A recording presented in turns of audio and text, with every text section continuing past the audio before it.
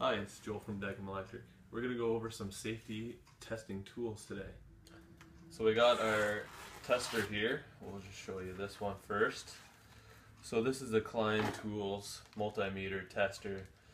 So we usually double and triple check our circuits here just for safety, arc flash issues. Also, we don't like getting shocked. So we have all different features on here. So the one we mostly use is the voltage. So go over to voltage and select AC current, which is what we're working on in a normal household.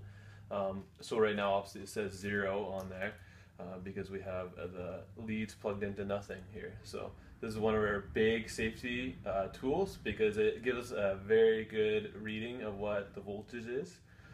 So the other ones later on in this video are accurate, but this is the best one. You always test it on a live circuit first, showing that the meter is working. Then you test it on the circuit you're trying to kill or shut off, and then it'll show you this showing about 0 volts, and it'll show you that the circuit is dead, and then it's okay to work on pulling a plug out or a light fixture or any of those. So this is one of the best tools. A bit more expensive, but it's the best certain tool to make sure the circuit's off. Okay, so we're at a client's home and we're going to test these two next testers.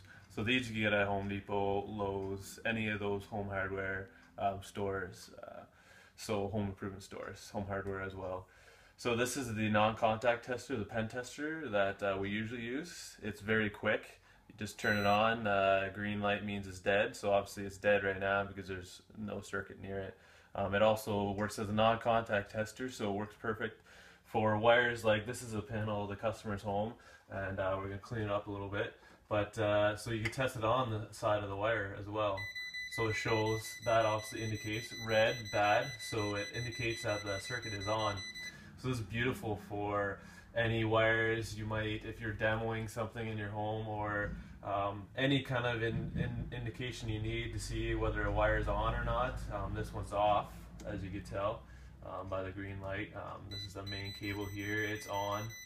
So it's very useful because it could actually pull through the side of most jackets on the NMD wires, or just the household wires. So there's some cables that it won't read through, some of the older ones it won't read through, but so you can't always test or believe that this is an accurate representation. So some of the older jackets, like I said, you cannot read it through. So it also works well with a non-tamper resistant receptacle where you could actually shove it in and show and just kind of leave it there sometimes, and then you could go to the panel and shut it off. So it's a pretty loud noise, so it indicates. You could also go to the panel yourself and shut down the circuit. So that's a really good one. And this one is just a plug-in tester. It's very good for testing to see if a circuit's okay. So there's many different options on there.